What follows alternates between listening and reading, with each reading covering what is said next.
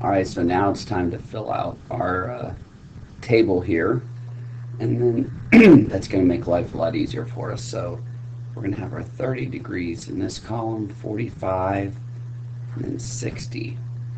Um, so sine and cosine should be fairly simple because you just have to look here.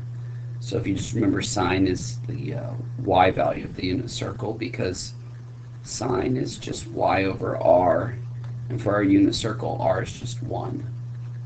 Okay, so here we go. So that should be 1/2 square root of 2 over 2 square root of 3 over 2.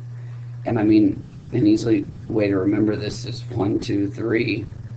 You know, I know those have square roots, but still pretty simple right there.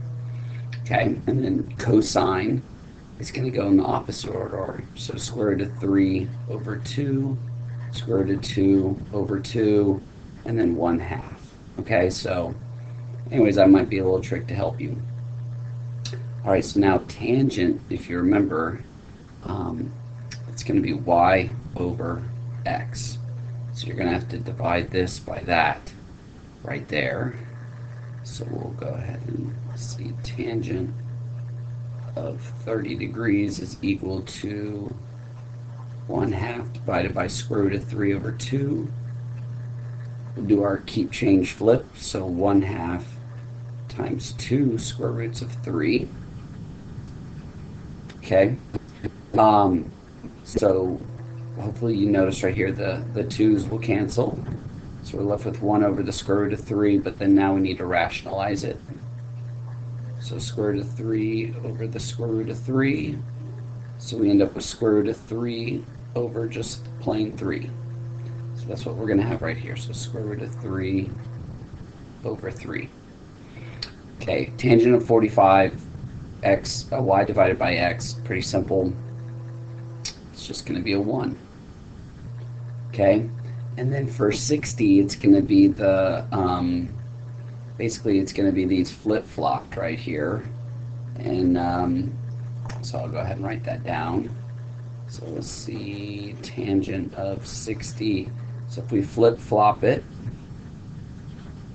and this one simplifies, oops, I didn't flip-flop them. Let me go back real quick, sorry.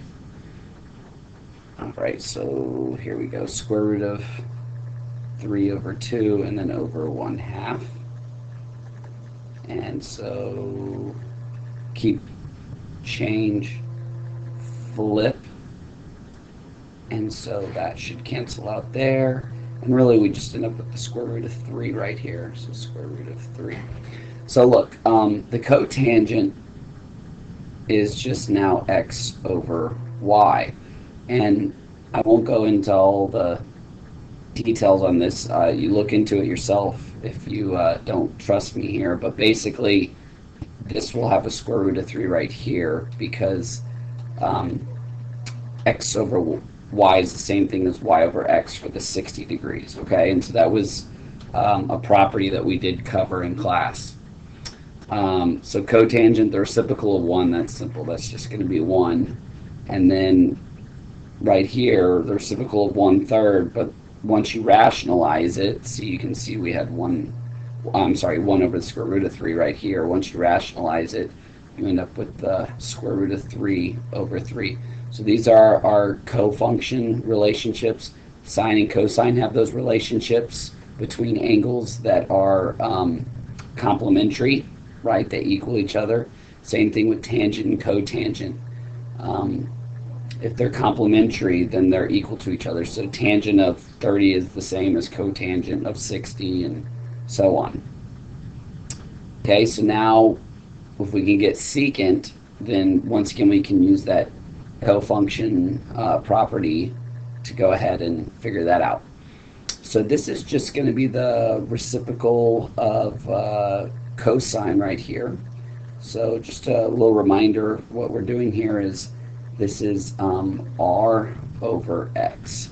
So you're going to take the reciprocal of that right there, and I'll go ahead and write it down here. So let's see a little bit further. So the secant of 30 degrees is going to be 2 over the square roots of 3. So now we'll go ahead and rationalize it. So we end up with 2 square roots of 3 over 3. And that's what we're going to have right here. So 2 square roots of 3 over 3. Okay. And then now we're going to take the reciprocal of the square root of 2 over 2 to get the secant of 45. So let's see, secant of 45 is going to be square root of 2 over 2. Oops, once again, I'm sorry, my apologies. Let's see, I gotta reciprocate it. So let's see, 2 over the square root of 2, there we go. And so we multiply by square root of 2 over square root of 2. So we're going to end up with 2 square roots of 2 all over 2. And the 2's cancel, so we just have square root of 2. So that's what we're going to have right here. Okay, and then the reciprocal of 1/2, that's easy. That's just 2 right there. Okay, now going back to the cofunction property, and like I said, if you don't trust me, you can look it up. But right here, this is going to be 2. This is going to be square root of 2. And then here you're going to have 2 square root of 3 all over 3. Okay?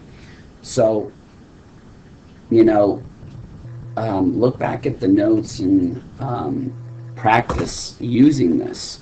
Because if you can create it, but you don't know how to use it, then that's not going to help you. So make sure that, like, you know, if you're asked for, you know, tangent of 330, well, you can see that its reference angle is 30.